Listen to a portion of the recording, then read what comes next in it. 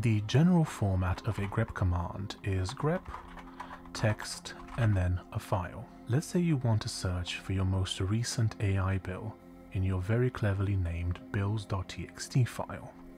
We do grep, then we search for AI in bills.txt. Would you look at that? Perfect. If you want to make the search case insensitive, you simply add -i. So you would simply do grep -i AI bills.txt and it still finds it. Now, what if you wanted to have numbered lines so that you could see exactly on which line this string occurs inside of your file? You would do grep -n for numbered AI bills.txt. Additionally, you could also combine arguments like this. And so this way the search is case insensitive because of the I, and you get the number of the line because of the N. Very nice.